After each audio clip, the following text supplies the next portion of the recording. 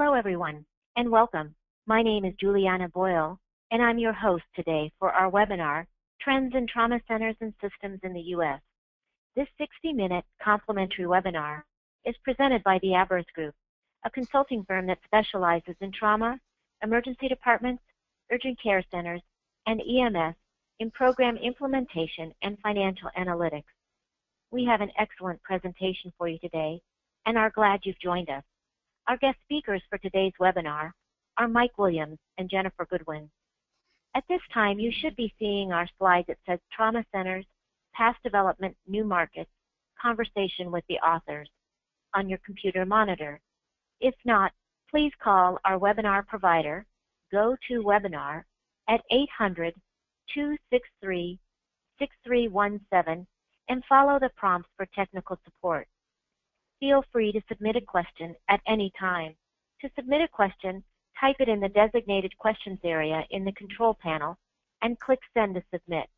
We will answer questions over the audio system and not on the computer monitor.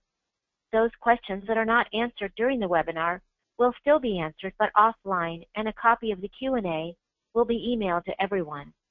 In addition, we value your feedback and will be emailing a link to a brief evaluation survey at the conclusion of the webinar. We would appreciate it if you would share this link with all of your attendees. Now let me tell you a little bit about our speakers today. Mike Williams is president of the Abaris Group and has almost 40 years of experience working with hospitals, physician groups, and governmental entities on a variety of topics, including trauma center designation, system design, and evaluating the trauma center and system and ED revenue stream. He has been a speaker for ACET's ED reimbursement seminar for several years and has been a frequent guest speaker for the American Trauma Society on trauma center revenue issues.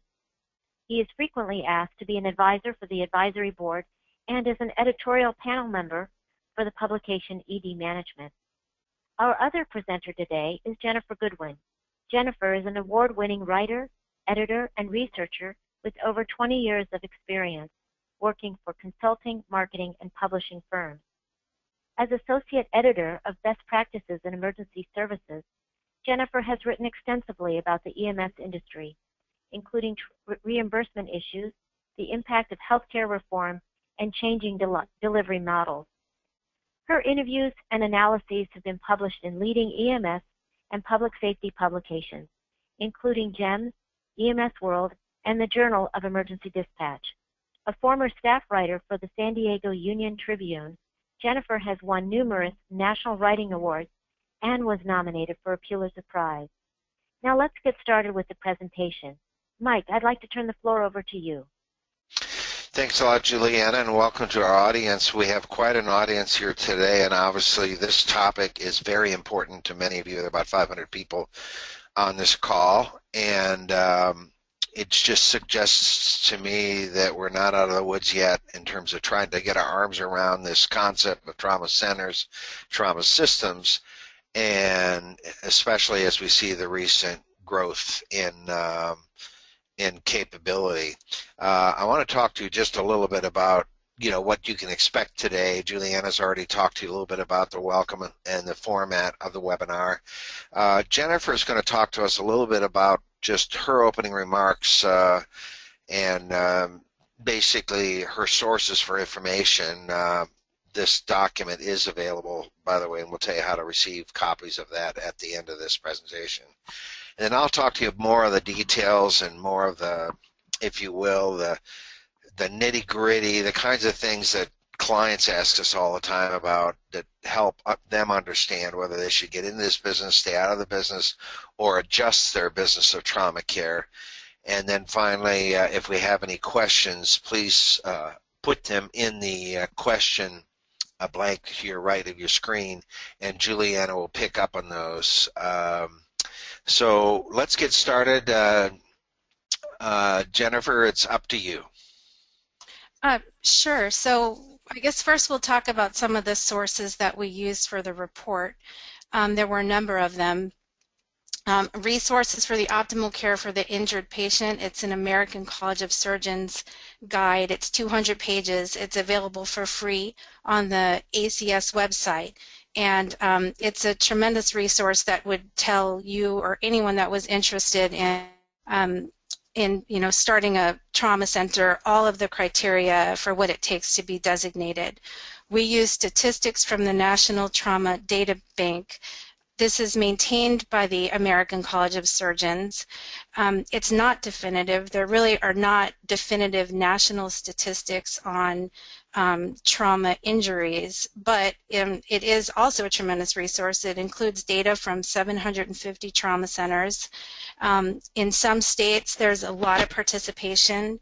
Almost all of the trauma centers are submitting data, but in others, there's almost none. So, so while there is a lot of good information in there, it comes with some caveats that it's not complete.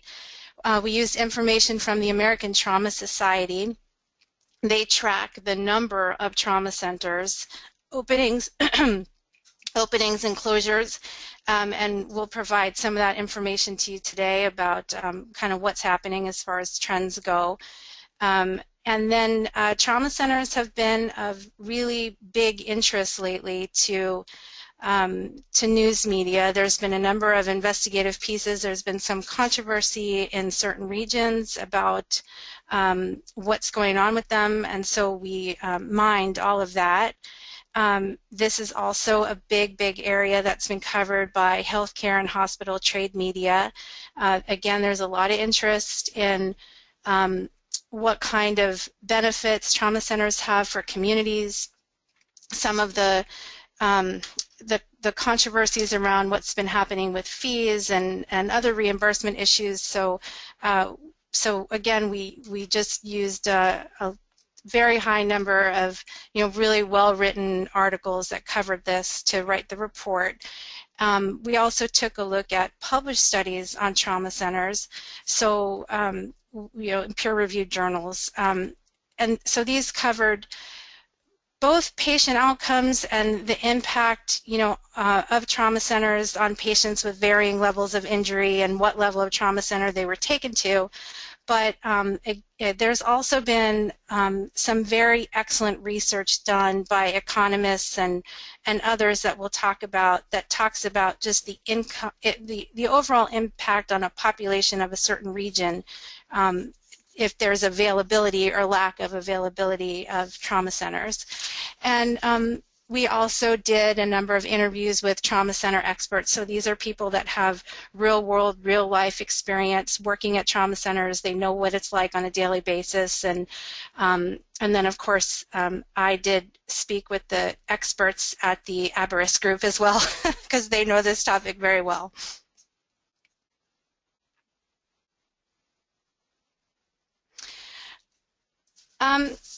So just to give a little bit of context, this is something that the report covers, and I'll just touch on here, which is a brief history of trauma centers. So there's sort of two parallel parts of that. So there was the development of trauma care itself, which grew out of military medicine and lessons learned on the battlefield.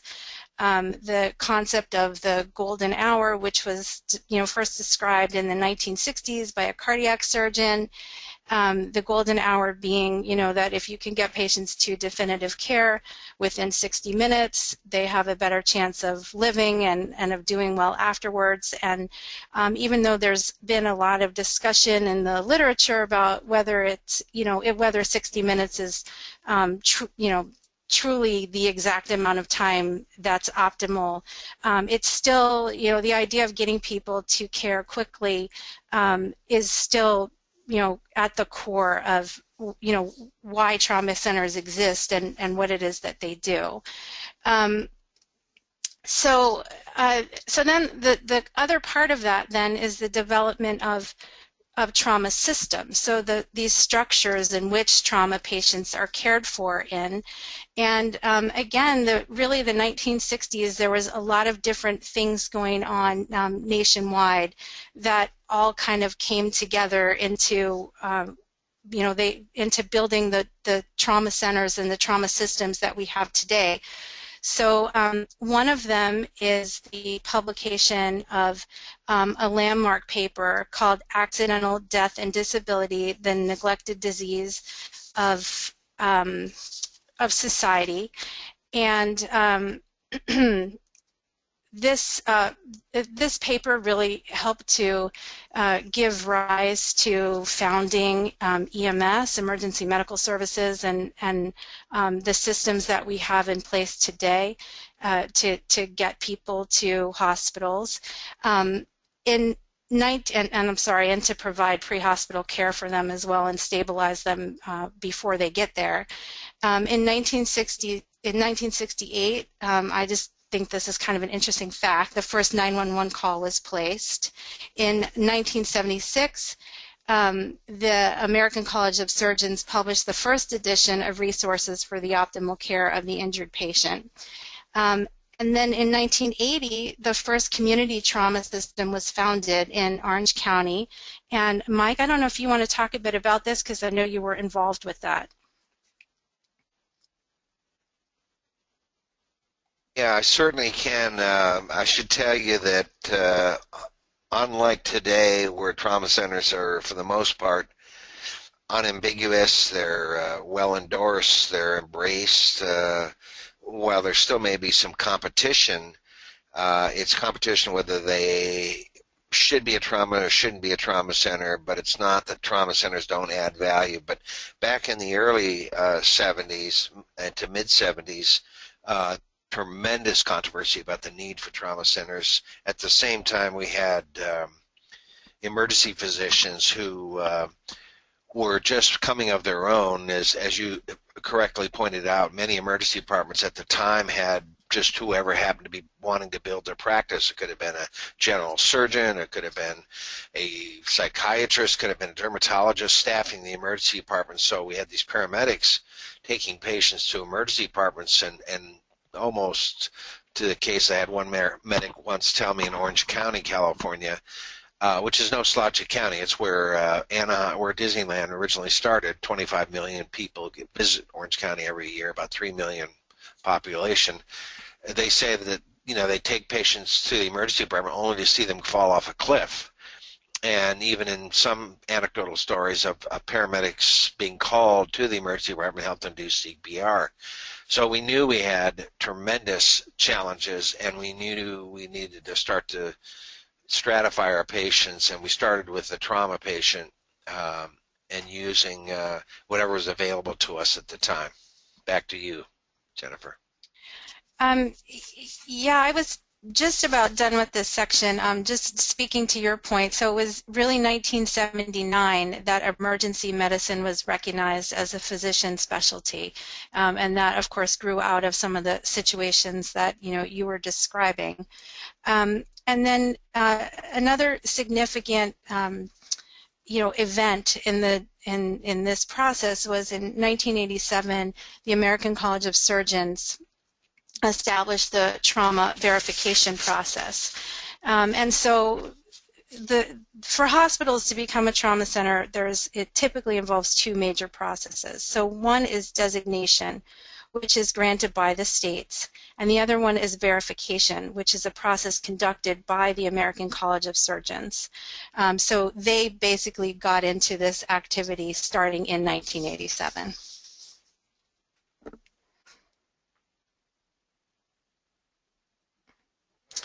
So why are we doing a report on trauma centers now? So trauma is the leading cause of death for Americans ages 1 to 44. This is CDC statistics.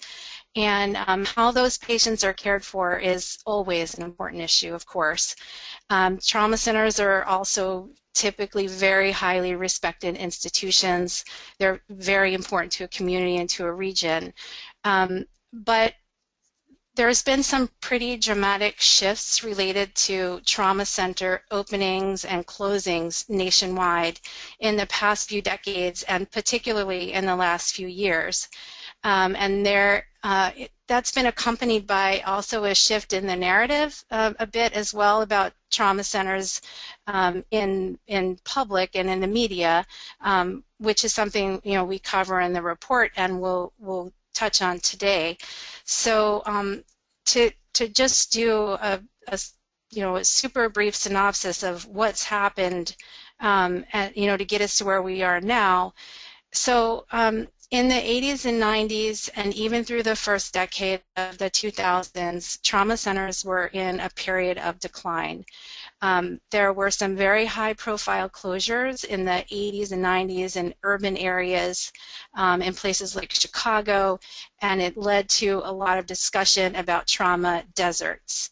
At the same time, there were also trauma centers that dropped their designation.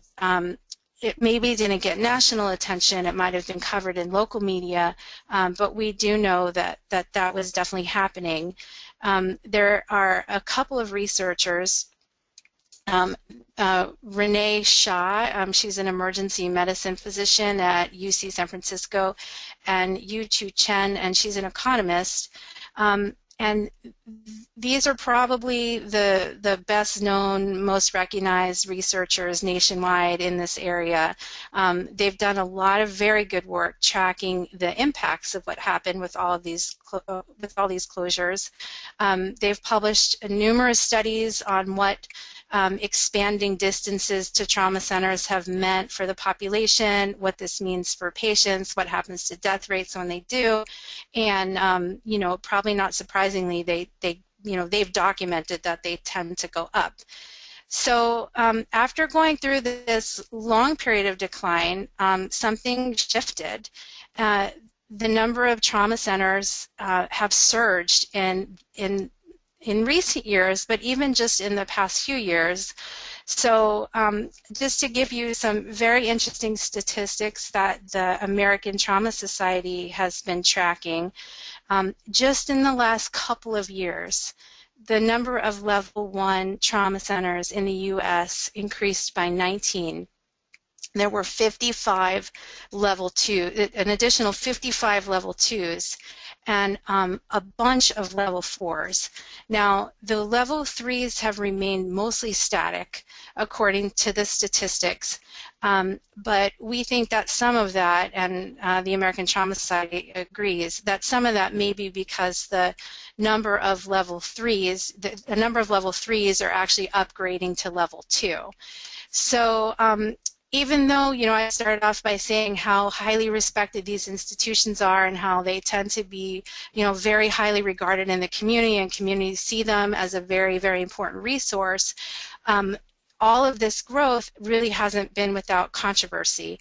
So there has been several investigative reports in certain areas of the country where some have claimed, including existing hospitals and existing trauma centers, when new ones have opened up nearby, that there are actually too many, and that the motivation may be more about revenue than about necessarily improving care. So that discussion is not happening everywhere. There are many, many places that existing trauma centers and communities are just very eager for new trauma centers. They're welcoming them with open arms. There's total support, but it's just been interesting that there has been some controversy about it in certain parts of the country. So with all of that as a backdrop, and with of course a lot of interest in reimbursement and revenue and what's happening with all the changes that are going on in healthcare, we thought it was a very good idea to take a look now at what's going on with trauma centers and what does it mean for communities and for hospitals. Well, this is Mike back with you again. Thanks a lot, Jennifer, and feel free to chime in at any point. So what is the size and the scale of a trauma center market? At one point, one of the early forefathers of the trauma system in the country, Dr. David Boyd, called for 3,000 trauma centers to be designated wall to wall throughout the country. And if you look at the total number today, we're not too far from that. We're about 1,000 short, but we're getting there. And I don't know that that number had any science associated with it.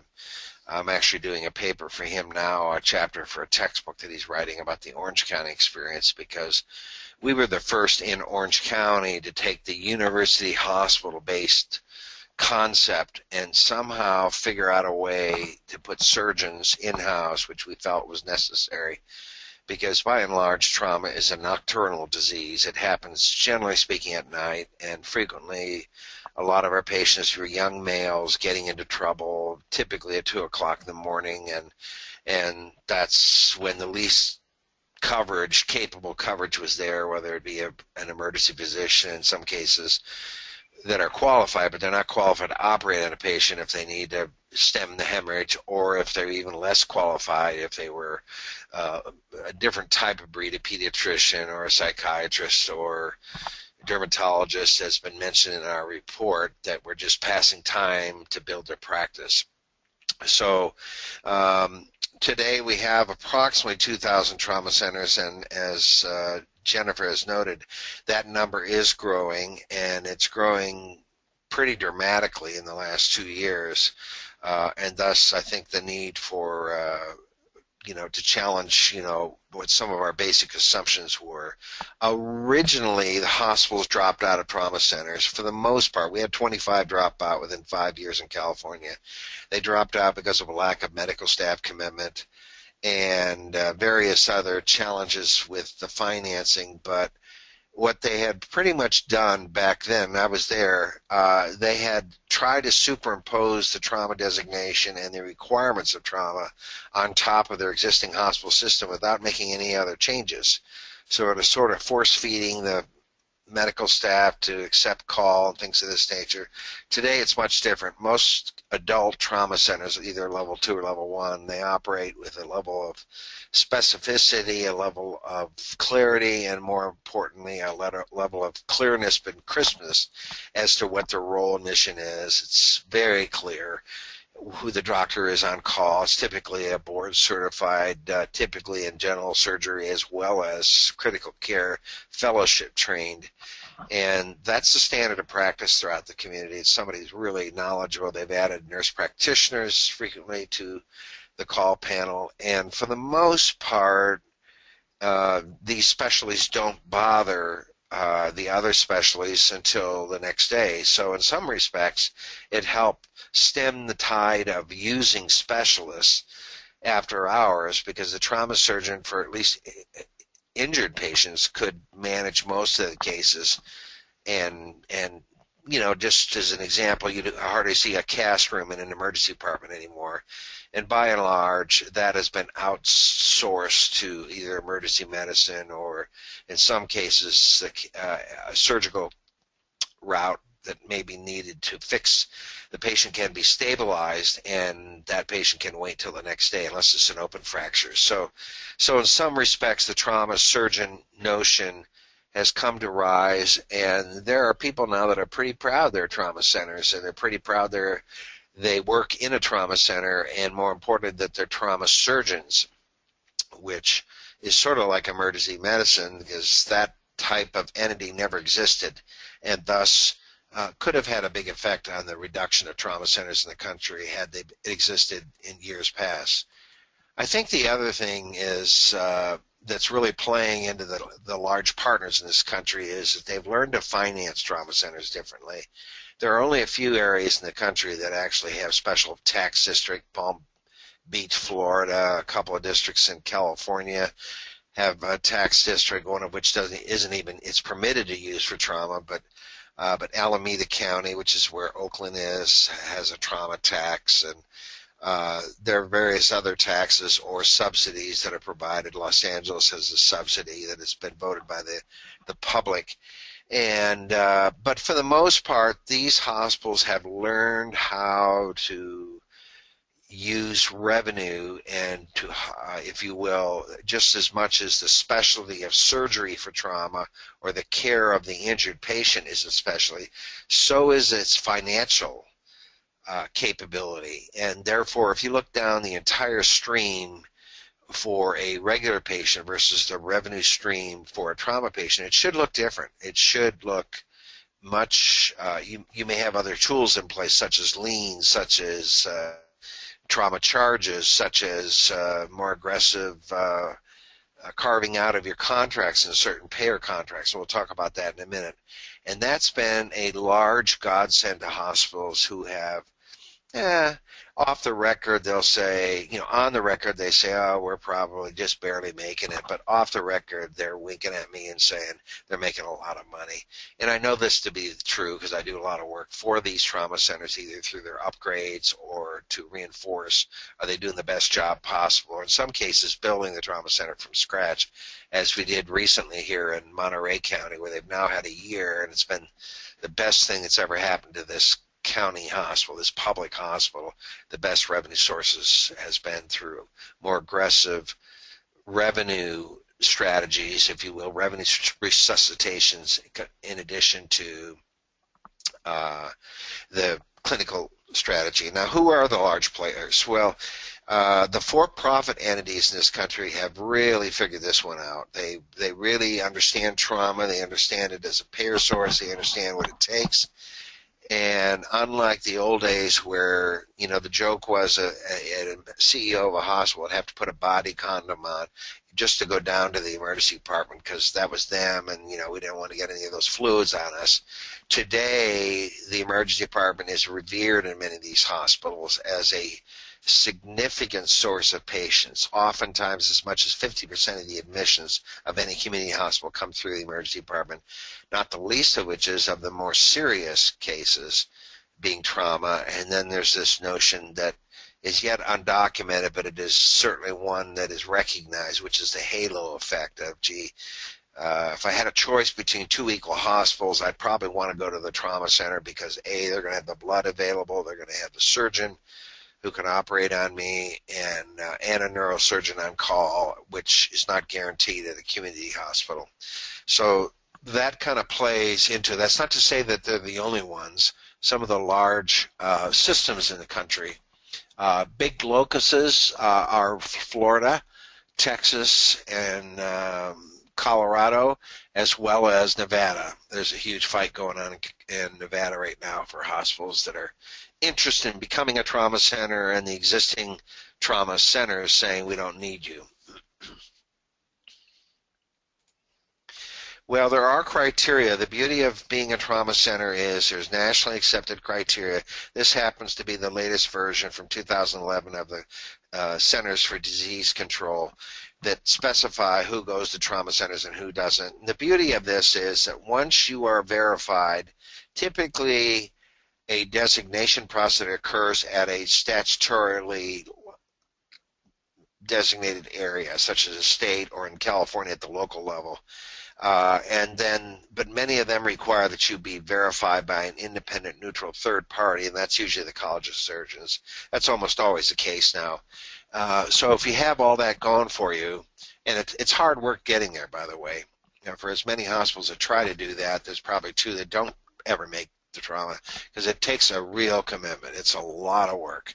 But once you're there and you go out to the payers and say, I need to be paid differently for these patients, and they'll say, you know what, I've paid you already for these patients via our master contract, and you just have to accept it. Most hospitals are saying, no, we're carving this out from our routine contract.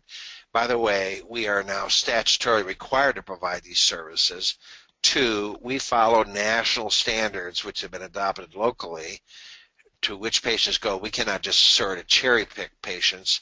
And 3, we will allow you to communicate with us and collaborate on cases. For example, in California now, we find that hospitals, for the most part, Kaiser's, been somewhat negative about trauma centers until recently, until they operated their own trauma centers, and they would try to repatriate these patients. Well, they can't be repatriated back to their own facility until A, they're ready to be repatriated, and many of our trauma surgeons will say that patient is not stable enough, and B, you have an accepting physician.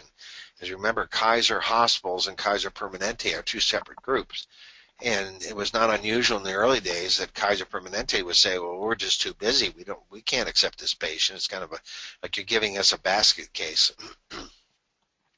Now that Kaiser has 3 designated trauma centers in the state, their current strategy seems to be we'll play the game, and at least in the service areas we provide, we will let all those, we'll serve everybody, but we will let the Kaiser patients be treated in a Kaiser center. That seems to be their current strategy, is to play with the game as opposed to against the game.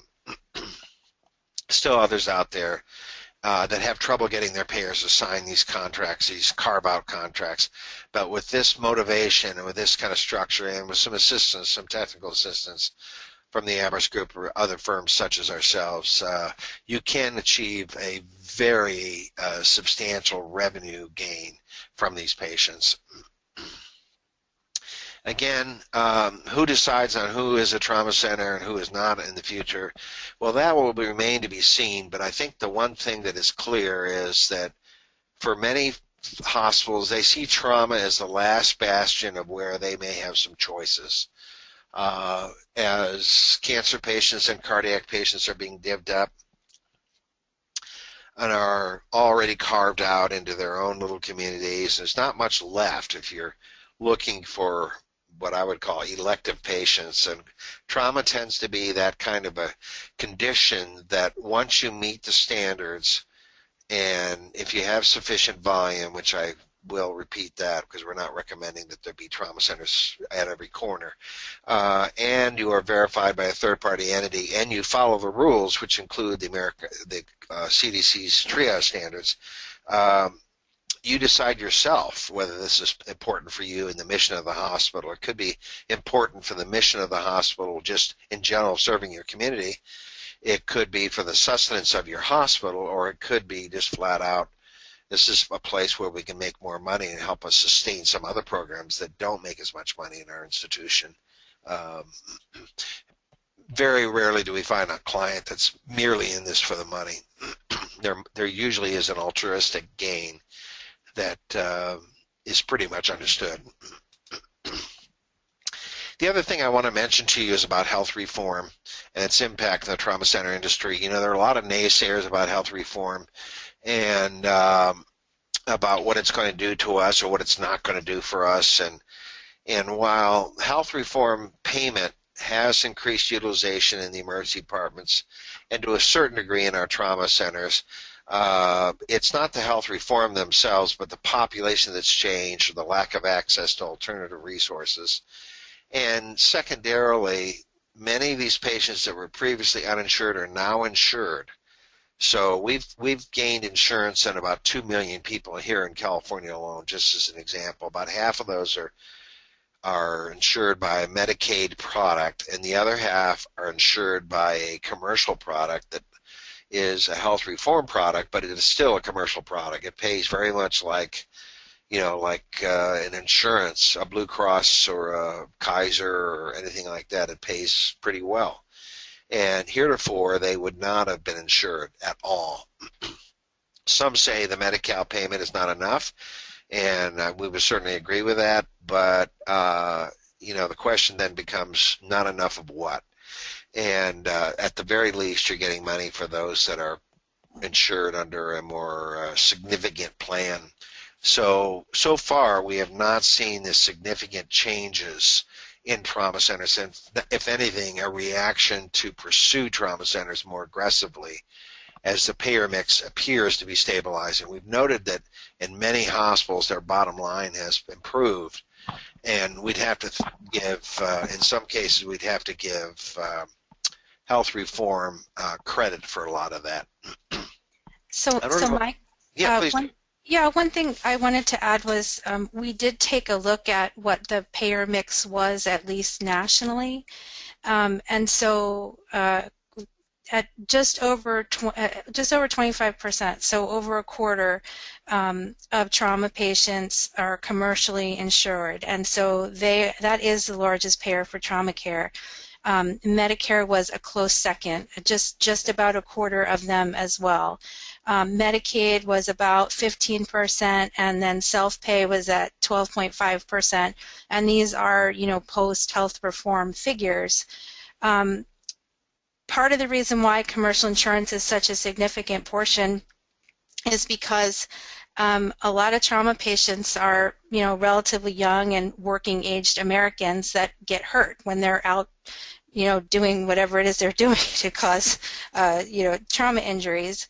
But one of the things we also did find is that, payer mix can vary substantially depending on your region or your state, which is something really important for hospitals that are considering establishing them. They have to look at their own payer mix. And just as one example, in Florida, Medicare is higher than it is elsewhere, and the estimates put it at up to 40% of patients have Medicare. That's a good point, because it's sort of like legislation and payer mix are all local, and the bottom healthcare and I think it's healthcare legislation are all local, and we would say that the payer mix is local as well. So while we do have reported in our report that we've issued, and we'll tell you how to get to it in just a second, a payer mix across the country that you can benchmark against, by and large, they're very localized, and you should stand. Now, in some substantially demographic unstable areas, trauma may be the only paying customers you see. We see this is true in some markets where Highland, for example, at Highland Hospital in Oakland didn't even know how to bill Blue Cross in the early days of its trauma designation. They had no mechanism to do that. I know that for a fact because I was asked to do an audit. And they have since become very good at it, but it's pretty much the only Blue Cross positive patient they get. So in so many cases, if they have not been able to make money from trauma, it's because their structure, and you'll see the quote in the beginning of the report, the structure is not set up to make money. We often think of trauma as being a money loser, and therefore form follows function. The same thing with emergency departments, but in fact, emergency departments can make money. Many of them can, and so can trauma centers. And some of you are looking at each other saying, well, not my emergency department. Well, think about it. Think about how you structure yourself and your trauma center, and are there things that you could do to improve it? Typically, a trauma center has breathtaking charges. That's no question about it. We don't apologize for it. It's why we've had a stable trauma system in our state for about 25 years, and now we're recently adding trauma centers. So if you leave the emergency department with under $25,000, that's a cheap trauma center. And you can get to these prices by looking, California is the only state that presently publishes all its charges, and you can look at their trauma charges and look and see what they're using. But Jennifer also makes a good point that you shouldn't just rush into doing this. You should either, if you're making a change, you're thinking about dropping, or you're thinking about upgrading or initiating trauma center, you should really do the financials and with some very strict performance that have some brackets on them. So if your volume doesn't quite get you to where you think it needs to be in the first year, what's that going to look like? And then, if you eventually get there the second year or what have you, because you've got more cooperation by the paramedics and things of this nature. But they can be robust moneymakers for hospitals. Okay, don't forget to ask any questions that you may have in the question box to your right corner. Now, on the community trauma center concept, I want to talk to you just a little bit more. I'm going to hit my cough button here for a second. How we've accomplished that in many of our communities is we literally pay the physicians to be on call. And in some cases, it's a mixture of commitment versus payment. But surgeons have learned through their networks that they can do pretty well. And then you have, by being on call for trauma, and then you have this new concept called acute care surgery that can be cohorted with trauma cases, and you can do pretty well with that, because for the most part, most surgeons don't want anything to do with unscheduled care, much like emergency medicine took care of the unscheduled care after hours in the emergency departments. Surgeons are becoming now the last bastion, if you will, the source for unscheduled care in general. So we put most of our surgeons on call, including our specialists, and depending on their demand and on the frequency of their use, we will then pay them either more or less. So, for example, if we budgeted $1 million a year, which seems like a lot of money, but that money goes fast, and we then use an RVU-based amount, and we were able to determine through the RVU, or the relative value unit, how frequently that physician was working in the trauma center, we could divvy up for the first year those dollars, but still keeping the risk pool the same for the hospitals. And maybe year two, you might have to ante up the risk pool by a cost of living adjustment, but you might have to reallocate some of the dollars. Every physician on call feels like they are the worst impacted physician, the plastic surgeons, the ENTs, and what have you. And so many of our trauma centers, what we found is that they don't get as impacted anywhere near like they used to, because the surgeon packages these patients in advance and allows those cases to be handled either the next day or within a few days, depending on how this operates. I would predict within the next 10 years that most surgeons who are on call, most specialists who are on call, are going to be hospitalists. And if that's true, then many of them will be in-house or close to the house, and they'll work for the hospital, and there'll be less, part of their initial engagement will be to provide coverage for this care. We'll get out of this business of negotiating with each specialist their fee.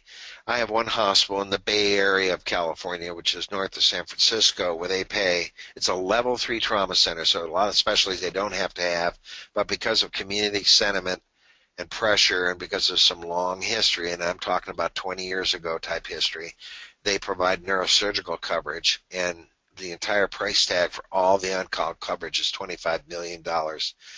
And that's the highest I've ever seen it, and still that hospital makes money. Of course, it's one of the richest communities in our state as well. So all being said and done, I think we've learned to do a community trauma center differently than a teaching hospital, in the sense of we don't make it part of their teaching responsibilities. We predominantly make it as part of their responsibilities through contracts, and then pay them for their contract time. And there are benchmarks for what you pay, and I can't quote them via this seminar because it could be construed as restraint of trade, but I can talk to you individually as well about what some of the benchmarks are, or even have you comment on your current charges to determine what it is that you charge for trauma services. So Jennifer also mentioned the payer mix. All payer mixes are local. We tend to see a higher rank of Medicaid patients, slightly higher self-pay, but that's starting to titrate down as we get more and more affordable health care coverage, and that can be done retrospectively. So these patients, there isn't a patient in this country that isn't eligible for resuscitation and emergency care, including undocumented residents. And some of us forget that, but the fact of the matter is you can get care for these patients. You just have to retrospectively, because they're entitled to emergency services care, and by having specialists in or near the emergency department as part of your revenue stream that is specialized for trauma, you learn these capabilities, and we provide seminars that make some of that happen for you as well. But the payer mix is localized, and we leverage most of our payment as a function of our so-called commercial coverage, or our managed care coverage, although we treat our managed care payers as if they're true traditional commercial coverage. We carve them out, and we charge them our new fees, our new higher fees as a trauma center, and be ready to document the cost of providing care. And some of you say, well, there's just no way our payer is going to go for that. Well, they do. And we've been doing this now for 20 years. We had many timid hospitals in the early days that didn't ask for it. There are some parts of the country, like in Michigan, where you have no-fault insurance, so they don't really have to go after the insurance companies. They have a robust no-fault auto insurance premium that they can go after that does not have a ceiling on it. But for the most part in the country, you're going to have to pursue a more aggressive strategy with your payers, and you will receive those payments. It may take a while. You may get a no, and then a soft no, and then eventually a yes, because virtually all the trauma centers around you are getting it. So what's all this negative press that you've been hearing about lately? I want to talk to you a little bit about what this negative press is about. And it's partially about high charges, and that seems to be what the media seems to be pursuing, even though the charges that I've been asked to comment on by newspapers are relatively modest compared to what we charge at other trauma centers. But it's a surrogate for going back and saying to hospitals that are in the business already, they're going to potentially eat away at our market. We were there. We have the sufficient volume for our care. You're going to dilute our volume. Or we do support the idea of having sufficient volume to meet your patient care needs, as well as to maintain the skills, as well as to finance your trauma center operations. And so for most trauma centers, for a level 2, that's about 1,200 cases a year. And surprisingly enough, for a level 1, it's 1,200 cases a year as defined by the American College of Surgeons. They do not define the number or the volume of cases for a level 2. And a level 3, you can pretty much get away with 400 to 600 patients. And then a level 4, there's virtually no volume standard. You're not really doing that much. It's not costing you very much. And sometimes there's subsidies for your participation as well. And you say, well, what's the negative pressures about?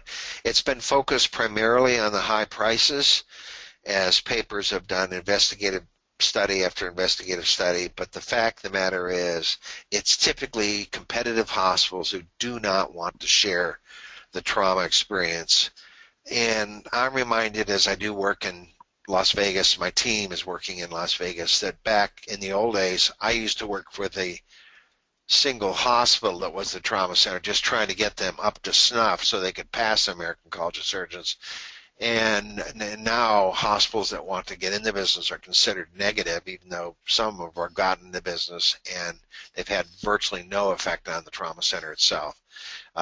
So that's what you're hearing, and that's what you need to be playing for. And more importantly, your strategy needs to be both a financial and a political strategy in order to achieve the net result, especially in an audience where there is competition.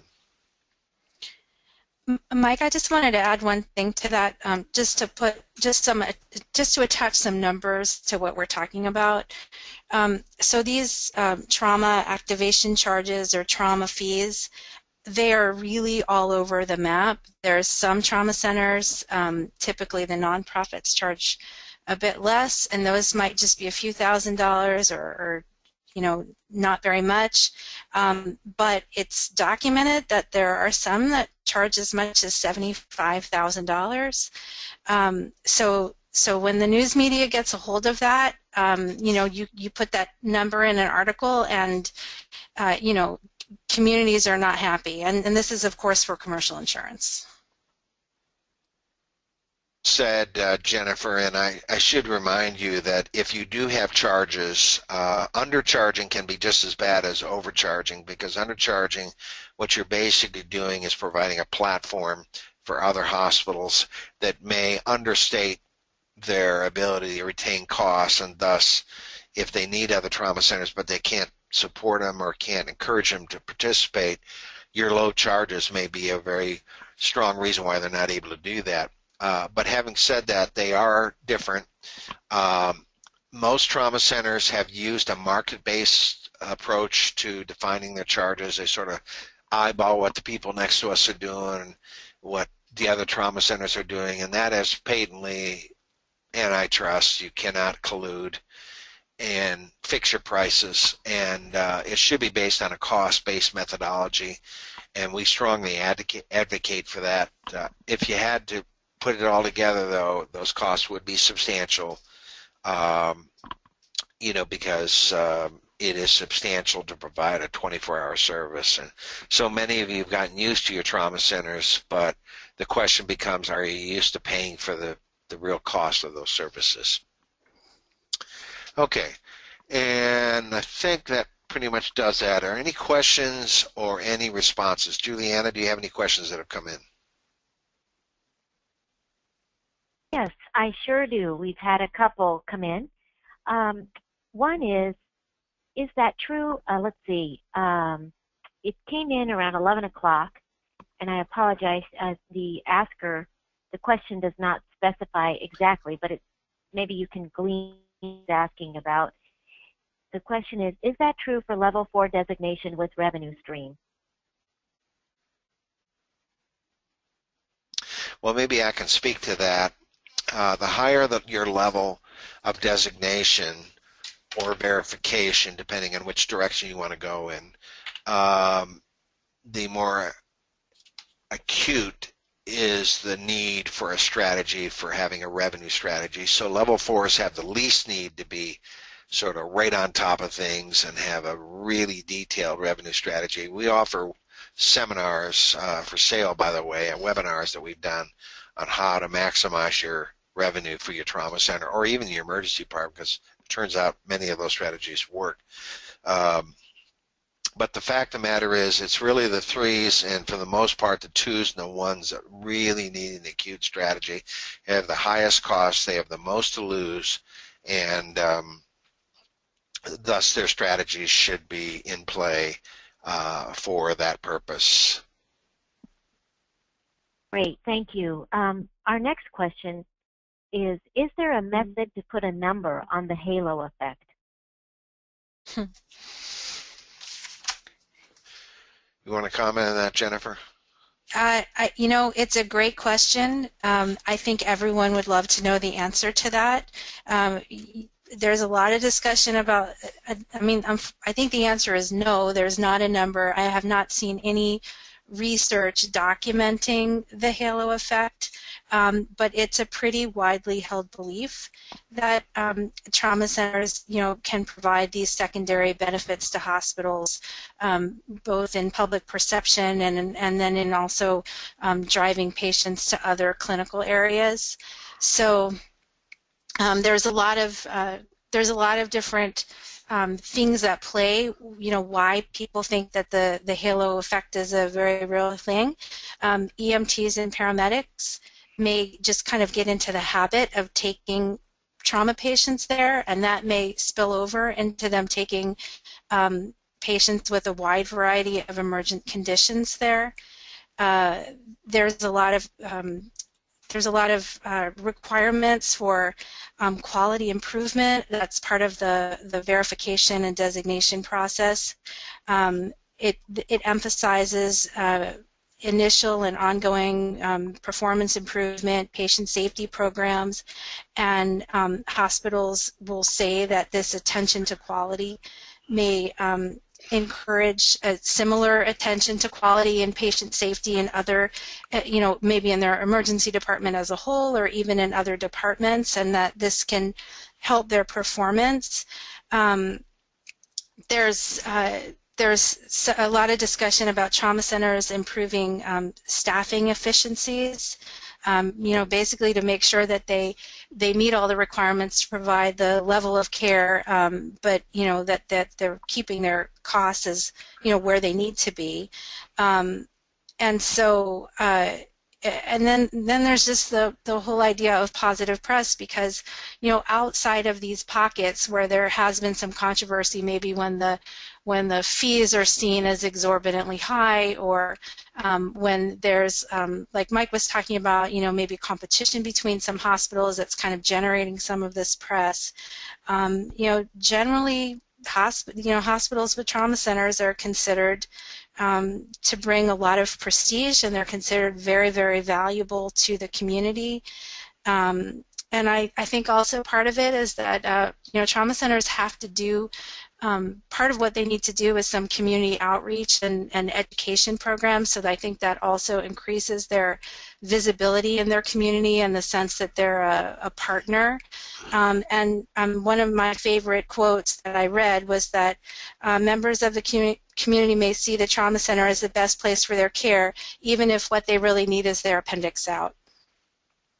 Yeah, and I think you make a variety of really good points, Jennifer. I would say it would be hard to construct a study that looked at the halo effect, but having personally been in the medical care business for in excess of 40 years, I can tell you where my family and I would like to go. I'd like to go to a trauma center, if God help us, we had an ectopic pregnancy, for example. It had nothing to do with trauma other than lots of blood and lots of blood products that likely the trauma center is going to have over anybody else, and the operating room that's going to be available to do the hard work, a AAA, for example. I think you can make your own case for whether the halo effect occurs or doesn't occur, but it's really left up to the individual hospitals to help make that determination, as it would be very difficult to create the study.